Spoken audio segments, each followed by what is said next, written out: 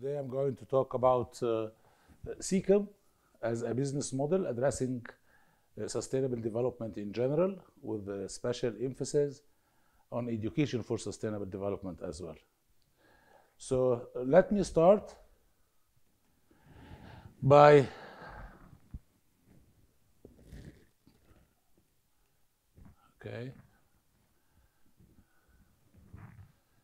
addressing the challenges that we are facing today in the 21st century. So we have many challenges when it comes to ecology, like resources are limited, and in a way or another, I would say that people, they are abusing the resources a little bit, and that's because of companies or marketeers, which I am one of them, because my main discipline is marketing. They are offering people products that people they don't really need. And it may happen that these people, they could want these products, but not essentially need them. So there is a little dilemma here, how we should create consumers, or we should deliver the messages to people that they only consume what they are essentially needed to consume. So this is one challenge, and it is very much related to the idea of the limitation of resources and the idea of polluting the environment as well. Another challenge has to do with people little bit being individualistic and not that much into being participating in the community, which is another dimension if we want to address sustainable development, because we need always to contribute positively to the community and to the society. Another important point, very much related to education, institutions that are delivering education, they are very much into conventional education, and they are neglecting the ESD, or the education for sustainable development. The economy is being capitalizing very much into technology, investing into technology, having research and development departments very much into financing technology, and not investing on human beings, not investing on human being real needs. So this is another dimension. What happened is that Dr. Ibrahim Abu Laish, who passed away in 2017, he was living in Austria, and he visited Egypt in 1977 with his family. And by that time, he realized that Egypt is very much deteriorating after the war that occurred between Egypt and Israel in 1973. So he pointed the scene as Egypt should be very much better than the situation that he found in 1977. And he thought of having a new business model, which is a business model that is capitalizing, investing on people. And he addressed the vision of this business model, which is Sekem as such, sustainable development towards a future where every human being can unfold his or her individual potential, where mankind is living in social forms reflecting human dignity, and where all economic activity is conducted in accordance with ecological and ethical principles. And in order to start realizing this vision, he decided to go to the desert and to reclaim the desert. So that was the scene in 1977, a desert land, And he envisioned the desert as such as it is displayed in this picture now. And he decided that I am going to reclaim the desert land. I'm not using traditional conventional agriculture, but I'm going to use even organic agriculture. People by that time, they told him that this is a miracle and you cannot do it. And you cannot do it by any means. So he decided to do it, but he realized that he cannot do it alone. So he started to have a community, and the community started very small, like this circle that is composed of a very small number of people. But it turned out these days to be a huge community. And from this perspective, I would say that he started as well to embed the idea of being collectivistic, not individualistic, as I presented in the first session, in the first slide of the session. Because no one can do anything alone. And he is very much convinced that by participating together, we can do something together. And the community that he developed, which is the Sekem community, is very much connected to each other, to the extent that every day at 9 o'clock in the morning, they do gather at this circle, and they start to say some pronouncing, or to pronounce, I mean, some motivational quotes that are very much inspiring to them all over the day. So yes, the community started to be big, larger and larger. And even Dr. Abul Aish was intending to do the organic agriculture to reclaim the lands, but it happened that it went even deeper by addressing the biodynamic agriculture, not the organic agriculture only. In a sense that it applies holistic understanding of life process, treats soils, fertility, plant growth, and livestock care as ecologically interrelated tasks, emphasizing spiritual and cosmic perspectives, particularly the spiritual side, because Egyptian farmers, they are very much into the spiritual dimension. So even the dream, I would say that it didn't come true only, but also it went further, one step further, which is addressing the biodynamic agriculture. Compost, yes, in Sekem, we are depending on our compost. So, which means that the animal manures are the main source of the compost. The wastes, we use it by recycling it in order to create our original organic compost. In 1977, of course, we were the pioneers, the first movers to do that in Sekem.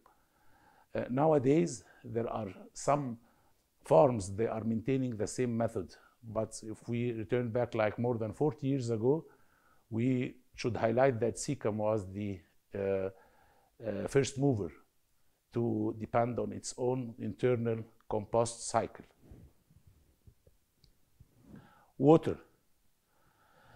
In Sekem, we depend on three main sources of water: the groundwater or the well water, the government distributed water, and in addition to the Nile water. So we have the three sources, or I would say that we have what it takes in order to have our own water that we are using in the agriculture.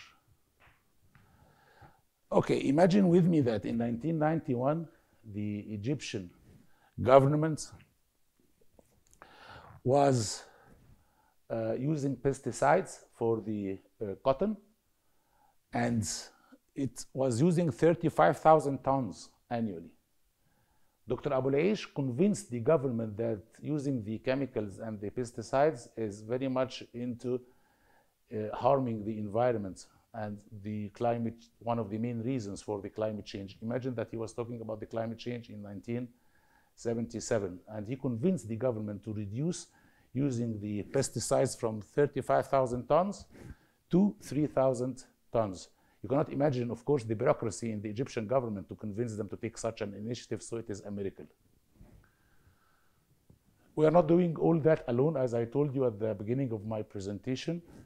We cannot do what I am delivering now alone. We have partners, but we do not address them as business partners. We address them as Sekem friends. And most of them, they are located in Europe. Either these different institutions or other even academic institutions that I'm going to refer to some of them later in my presentation, but these are very much related to the business model as one holistic unit.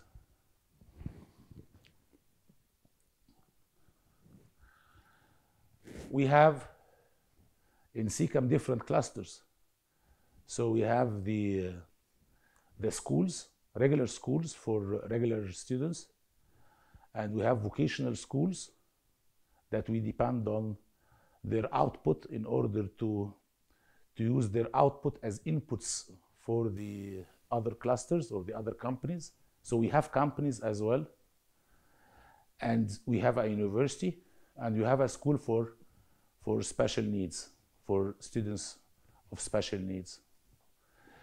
And we have another school for students that their families are very much into preventing them from going to schools in order to send them to work and to earn money. So we have this school that encourages these students to come and to educate and to work as farmers. And by working, they are earning money, and the money that they are earning, they are providing to their families. So that's how their families are keeping them in the schools. So we have different strategic business units or different clusters that are considered to be feeding industries to each other. But we need revenue in order to operate. And that's why I have here a slide that is addressing the revenue from the perspective of the economy of love.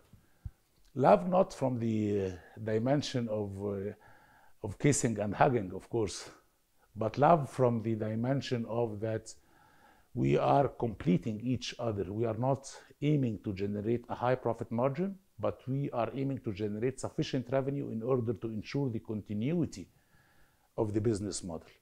So we have different companies, number of companies, like 9 companies, that they are all addressing the sustainable development from the organic perspective, either the agriculture or the pharmaceutical, but we depend on herbs, not on chemicals, or disease for organic products, which is mainly providing juices and other snacks. All of them are organic.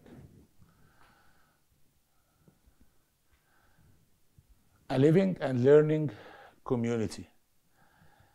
In Sekem, I would say that regardless of the amount of efforts that we are doing every day, we don't feel exhausted, because we have the love story between ourselves as employees and between Sekem. So it's not like going to the work from 8:30 to 5. No, it's going to home. So I'm happy when I am going to Sekem, exactly like I'm happy when I am going back home. So yes, Dr. Abou Aish succeeded in embedding this spirit, and all employees are very much into what they are doing, to the extent that even in the Sekem farm, they meet not every day at 9 a.m. only, but in Thursday, which is the starting day of the weekend, because our weekend starts on Friday and Saturday. So in Thursday, 4:30, when they finish their working hours, they meet again in order just to close the week. So just imagine with me the spirit that they have. Unfolding people potential. Art is the main source of unfolding people potential, because I cannot talk about sustainable development and I cannot talk about the environment if people are stressed. So we are very much into arts. And that's why we do have 2 celebrations, annual celebrations in Sekem. One of them is in the autumn, which is the birthday of Sekem, and the other one is in the spring, and the spring is the birthday of Dr. Abulaish. And I have a video that you are going to see after a while by the end of my presentation that is highlighting on one of these festivals, the spring one. So yes, art is very important, and when I come now to address education for sustainable development that you are delivering in Heliopolis University, you are going to recognize that we do have a special program for arts, because as I said, I cannot, or we cannot teach ESD, Education for Sustainable Development, without the artistic angle. If someone in Sekem is not performing well, this is not the area of improvement of this individual, but it is our role. We should place people in their appropriate places. If they are not performing well, so this means that we did not do our homework.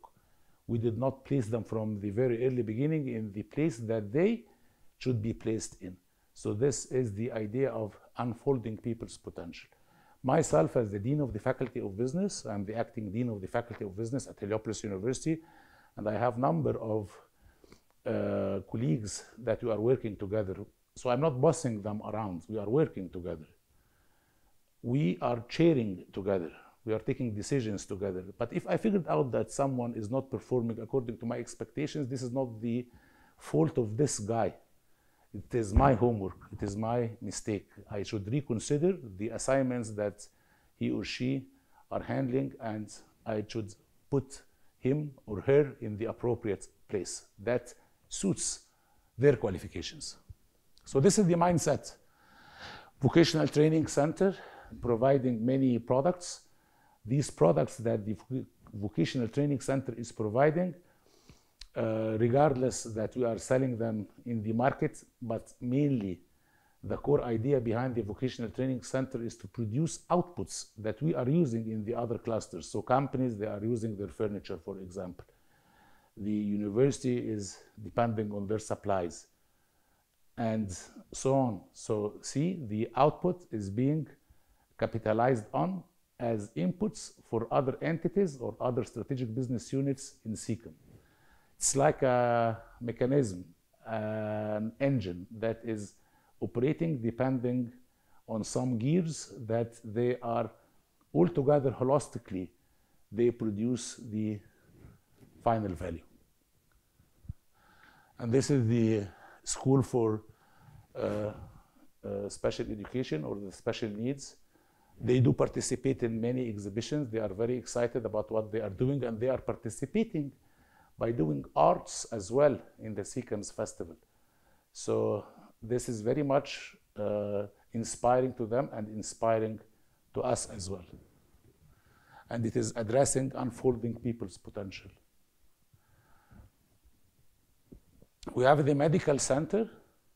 The medical center is very much delivering high quality services to the Sekem community with very subsidized prices. I can say even for free, because it is really subsidized and the service is really of high quality. Yes, let me now start the holistic education. The education for sustainable development cannot be delivered without arts. So in the schools of Sekem, we depend on arts in whichever any type of school. In the university, we do have a special program, which is the CAWR program, that is mainly addressing arts. Arts as music, arts as movement as dancing, I mean, eurythmy. I don't know if you hear about eurythmy before, but it is a special artistic dimension. And poem and Arabic literature. And any students in whichever any faculty in Heliopolis University is obliged to take the CAWR program. Within the CAWR program, we have some elective courses in order not to be that pushy to the students. But even the elective courses are addressing the arts. Again, we cannot do sustainable development without being relieved from any pressure. So we are relieving ourselves as employees or instructors or professors, and at the same time, we are relieving our students from pressure. Students, they do resist the core program when initially they come to the university, because some of them, they are studying pharmacy, others are studying engineering or business or organic agriculture. So arts is not part of their specialization. So they resist it at the beginning, but you cannot imagine how do they perceive it when they are graduates. So we do have now a number of alumni, and they really appreciate the core program and the arts, and they indicate explicitly that arts changed their personality.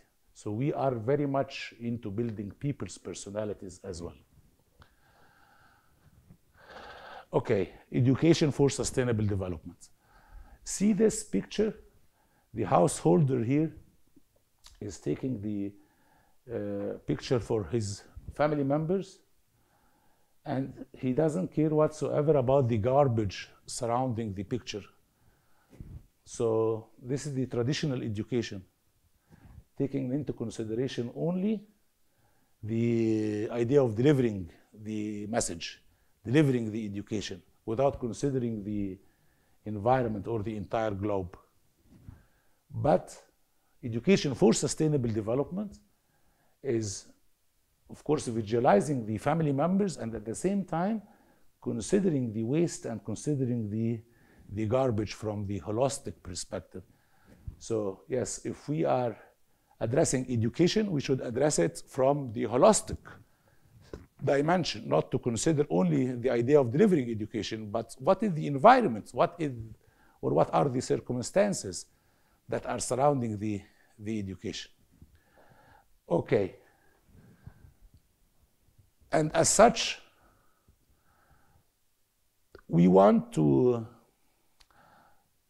address this dilemma, which is declining resources, rising demand, and there is a conflict that cannot be resolved without sustainability. So this is the sustainability funnel. And in order to generate new generations that are not that much into being demanding, and at the same time, they are very much into appreciating the scarcity of resources, we need to address sustainability from the perspective of education for sustainable development. So we have here rising population, global trade, technology, affluence, declining water, biodiversity, forests, soil. And they are creating a conflict. We want to generate new generations that are very much appreciating the idea of sustainability. So that's why we are addressing it from the frugality aspect. Frugality and sustainable development, particularly in the business school. But let alone, of course, the pharmacy, let alone the organic agriculture faculties, let alone the engineering. All of them, they are addressing it from the perspective of frugality. Frugality. I want to deliver it from the point of view of simplicity. Being simple is being good as well. Why not we offer our people products that are really needed, essentially needed, with moderate quality. I'm not saying with very high quality, with moderate quality, but with very low prices. So this is frugal innovation. And frugal innovation, in order to practice it, you need to appreciate it. And you won't appreciate it unless you study sustainable development. So yes, we want to generate frugal consumers. We want to have frugal alumni. If we have frugal alumni and frugal consumers, we will be on the right track addressing sustainability and sustainable development. Frugality and sustainable development is a lifestyle that you need to understand it, and then you practice it by yourself in your daily life practices. And education for sustainable development is the path. But when I am talking about education for sustainable development, even we have two dimensions: traditional education for sustainable development and innovative education for sustainable development. I'm very much into, of course, innovative education for sustainable development because it results into perfect outcomes like that. Addressing the challenges that I started the session with from a holistic perspective, not separating them as standalone or as separate islands. No, they should be taken into consideration collectively. Interdisciplinary and multidisciplinary. Interdisciplinary is combining sciences together. Multidisciplinary is generating new fields of study. So education for sustainable development, like the CAWR program, when you have students coming from different faculties, engineering, business, and pharmacy, sitting together in the same classroom, and the discussion starts between them and between the instructor, then what will happen is that the instructor may identify a certain research area that he or she did not consider before, which is generating a new field of study. This is the multidisciplinary. You cannot have education for sustainable development as a separate subject. You must have it embedded in all curricula.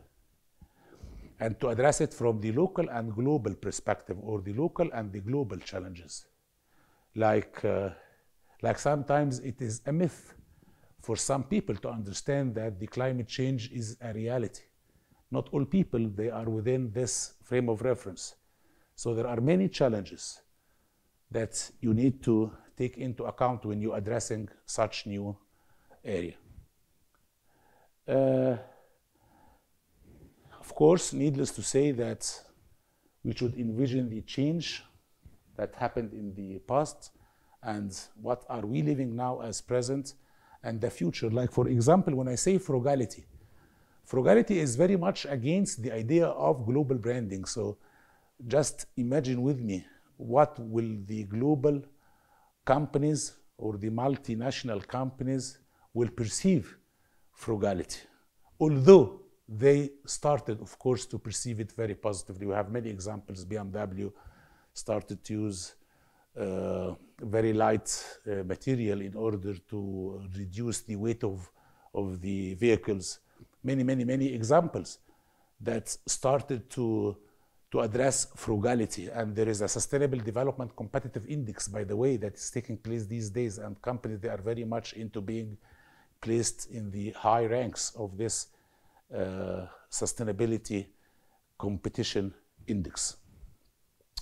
Achieving transformation in being an educator, pedagogy, and the educational systems. As an example, in Heliopolis University, you are hiring professors that they did not hear about education for sustainable development before. So it is our role to have like weekly meetings, and that's exactly what is happening, in order to discuss with them the new themes of education for sustainable development. Some of them, they resist it because you know that professors, they know it all, but others, they are welcoming the idea.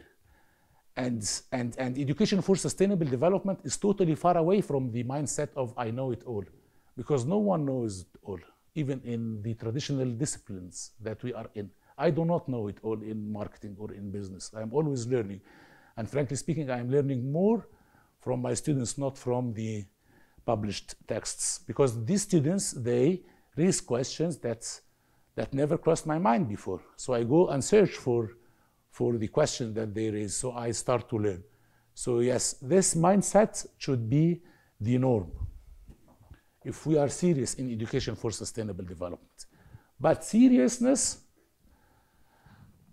not from the traditional perspective as addressing education for sustainable development as a standalone separate subject within the curricula. No. If we are addressing it, then we are very traditional. we should make sure that it is the core of the curricula. Like in any field of study, in any subject, we have the background of sustainable development. In any subject, statistics even. But when I say so to the statistics professors, they say, how come, are you kidding us? How come statistics and sustainable development, they don't go hand in hand? No, they go. If you use examples or problems when you are delivering the statistical theory, but this problem or this example is rooted on sustainable development. So it works in any subject, in even languages, it works. So it should be as a core, not as a separate standalone subject. ESD best practices in Egypt. Let me talk a little bit about the best practices of ESD, of Education for Sustainable Development in Egypt. We have many partners that we are working with when it comes to embedding ESD into the curricula. These partners are mainly from Europe.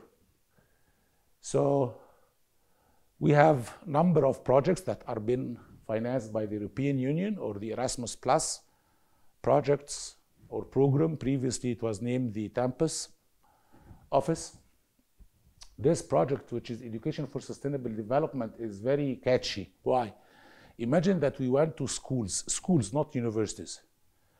And in Egypt, as I mentioned before, the system is really bureaucratic. So we didn't aim to change the schooling curricula because it is out of the question. We won't be able to do that.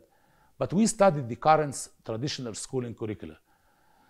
And we did not change it, but we provided examples and we provided hands-on activities that students, they do in order to address the education for sustainable development. I'm going to give you a quick example of the practical exercises that we used in order to supplement the traditional curricula with the sustainable development theme.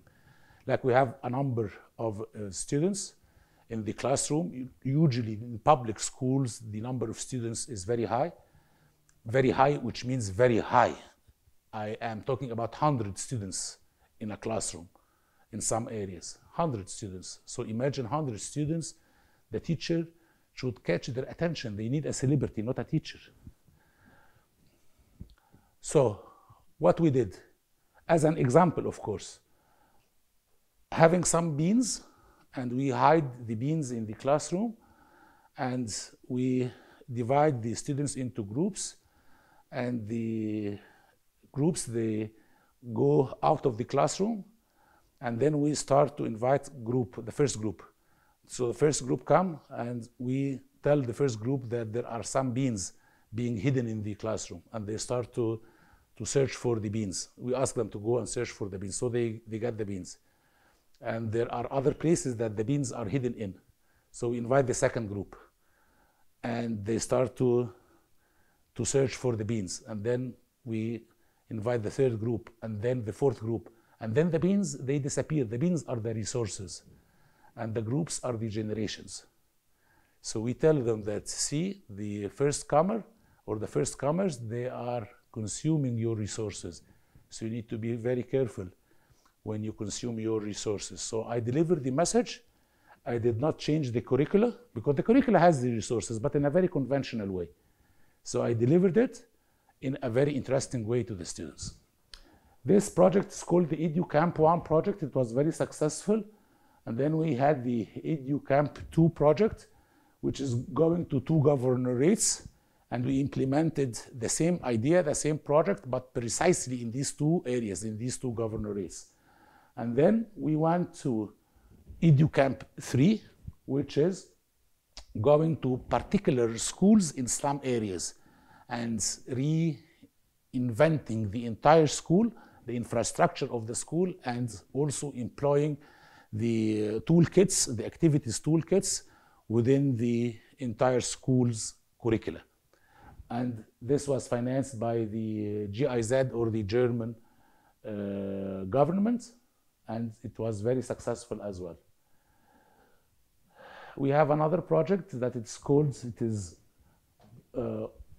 expired already. It's called the RUCAS, Reorient University Curricula to Address Sustainability, which is addressing, revising the traditional curricula from the different participating universities, and of course embedding the sustainable development themes in this curriculum.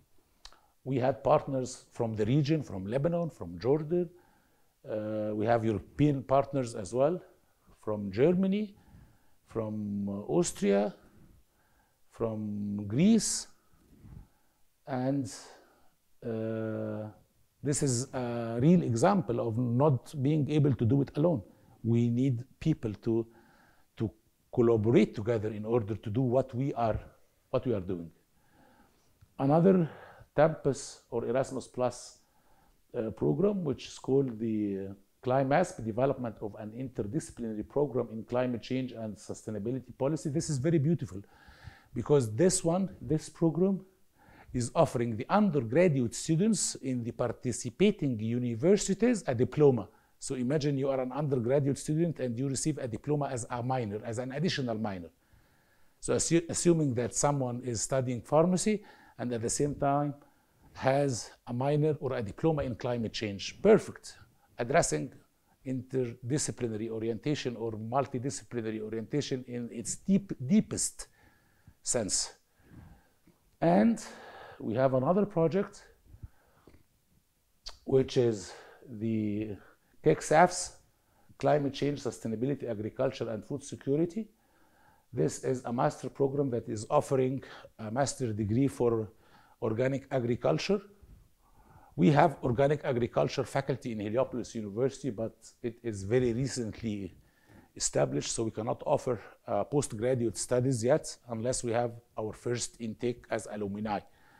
So we are offering this master program through one of the public universities in Egypt that is already established since a long time. But our role as Heliopolis University, based on Sekem's experience, is to write the curricula of the master program, because we have what it takes when it comes to knowledge, of course, through capitalizing on the Sekem's business model in agriculture. And this is a beautiful project that will start in February. The kickoff meeting will take place in Cyprus in February. Here, we are addressing sustainable development from a regional perspective, because in Egypt you have many Syrians as refugees. And these Syrians, they are being enrolled in informal education systems. They are registered formally in the Egyptian public school systems, but they do not go. They go to their centers, which are considered to be the informal educational system for the Syrian community. So this project is based on getting their teachers that they are teaching them in these centers, because it is a fact. They don't go to the public schools in Egypt, they go to these centers, so it is a fact. So we are getting the teachers that they are teaching them, and they are Syrian teachers as well, some of them are Egyptians, and we educate them on the appropriate methodology to use. Either this appropriate methodology is a regular, ongoing, business as usual methodology, or a methodology that is not or, I would say, and or, the methodology for education for sustainable development.